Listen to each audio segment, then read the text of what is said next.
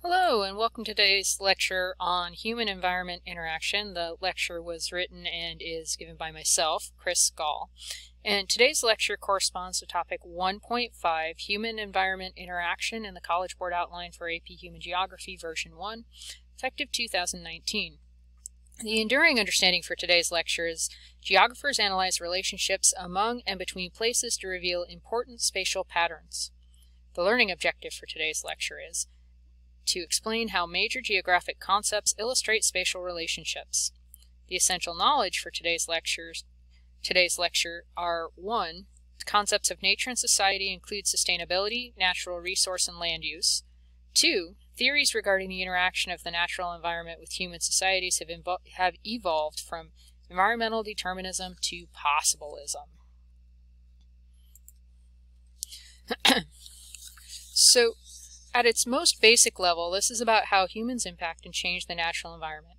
That can include everything from the house that you build to the school you attend, the park that is up the street from you that is mostly trees and hiking trails, or beach, to the vegetable garden that I keep in my backyard during the summer.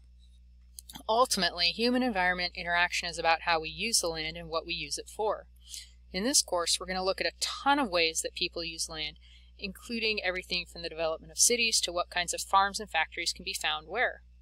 And, of course, we will look at the impact of those developments on the natural environment. But at the end of the day, it's not just about the impact that humans have on the environment, but that the environment can have on humans.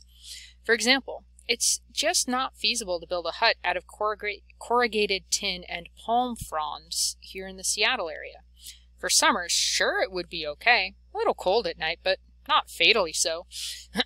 But in the winters, especially in the darkest parts of the winters, it is too cold and wet for that to be a viable option. On the other hand, there are parts of the world where that, while it's not the preferred option of most people, will keep you sufficiently warm and dry for much of the year. So, humans change the environment, and the environment impacts the choices that people make. Historically, geographers tended to think that the environment limited the choices that people would make, and that these choices were in turn a direct result of the relative intelligence of the people involved. Thus, colder climates, like those in Northern Europe, say Great Britain, forced folks to become smarter and more innovative. Warmer climates, like those around the equator that can be found in many Pacific islands, like, say, for example, Hawaii, allowed folks to be lax and less creative when it came to how they supplied their basic needs. Because folks around the equator did not need to be innovative, they tended to be less intelligent and less creative problem solvers. Thus, they developed economically and mentally at a much slower pace and were a different species of human. This then helped to reinforce the prejudices at the time, leading to a loop where people were thought dumber, so were treated worse, and as if they actually were dumber, so that many of them then lived down to that expectation, reinforcing the stereotype and so forth. This theory is called environmental determinism. What this fails to take into account, however, is the differential access to resources and the creative ways in which various groups of people solved problems that were not faced by other groups. For example, Britain never has to deal with the substantial rainfalls during the monsoon season that India does. Thus, India would have, of necessity, developed ways of dealing with flooding that would never have occurred to the British, who simply didn't face the problem. Britain did, however, increase the ability of farmers to grow crops quicker and more efficiently than in other areas. This then created a workforce that was no longer tied to the land. They didn't have to farm in order to feed themselves. Thus, factories started to develop as a way to feed and clothe those folks. But then factories had still other impacts on population and agriculture as well as economics. I'm significantly shortcutting the story of the Industrial Revolution, but you get the idea. The Industrial Revolution came about because of a confluence of available resources, labor, creativity, and timing. The fact that it happened in Britain first is as much about British history as it is about the environment of Britain or the relative ingenuity of the British people. Indeed, if you study the history of India, you will find incredible diversity in economic activity and find that one of the things that the British did during the Raj was that they suppressed Indian textile makers in order to increase the markets for British goods. Thus, Britain developed economically much quicker than India, in part because of British power over India, not about the native ingenuity of the Indian peoples. This idea that people would take their environment and mold it to suit their needs and desires, and that while the environment may guide those choices, I grew up in Alaska and can say that I've slept in an igloo. How about you? It does not limit them. nor does it determine the relative intelligence or the groups of people who inhabit certain areas. This is called environmental possibilism, or just possibilism. And again, it's the idea that people can overcome the limits that the environment sets. The easy way to tell the difference: does the environment determine the outcome? Determinism.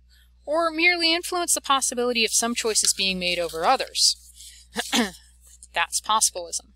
These days, geographers believe that people are incredibly creative in all environments, and that while the environment may make some choices less likely to be made than others, it does not limit the ability of people to develop and grow.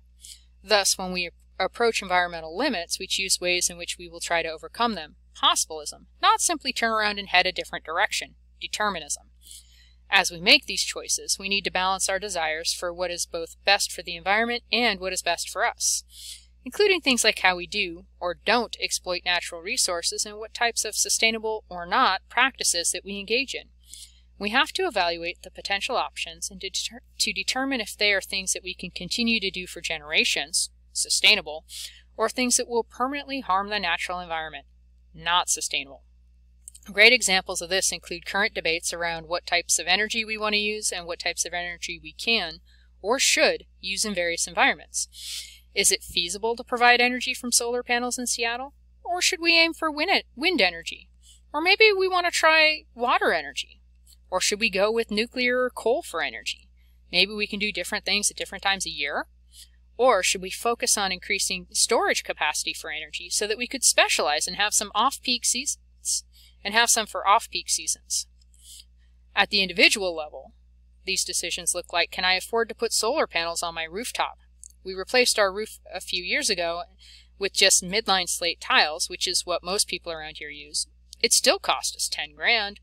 If we had done solar panels, it would have more than doubled the amount. Should we have a rain barrel to use to help water our yard? When is it appropriate to use our outdoor fireplace? All of these choices factor into what is sustainable and not, and what people are going to do or not do in a given environment.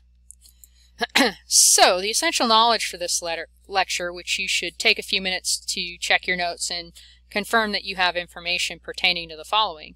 The concepts of nature and society include sustainability, natural resources, and land use. And that the theories of regarding the interaction of the natural environment with human societies have evolved from environmental determinism to environmental possibilism. Thanks for listening, and I look forward to sharing more with you next time.